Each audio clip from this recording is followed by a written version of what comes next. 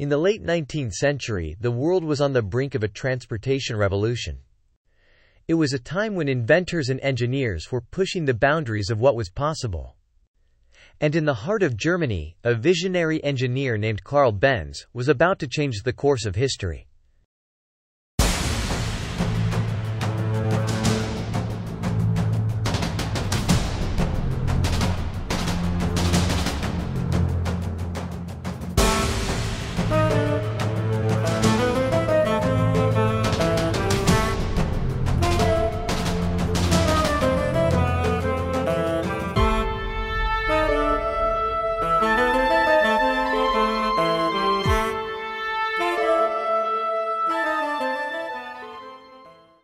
Born in 1844, Carl Benz possessed an insatiable curiosity and a relentless drive for innovation.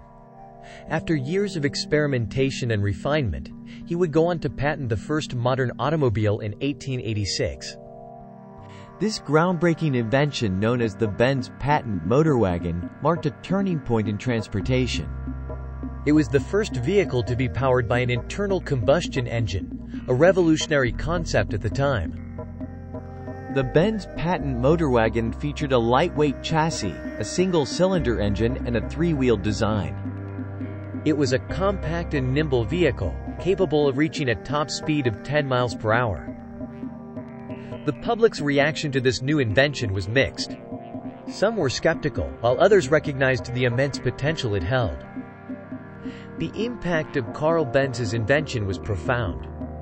It sparked a wave of innovation and inspired countless others to enter the world of automobile manufacturing. The era of horse-drawn carriages was coming to an end, making way for a new era of personal transportation. Today, as we navigate the busy streets in our modern automobiles, let us remember the pioneering spirit of Carl Benz. His vision and determination laid the foundation for the automotive industry as we know it.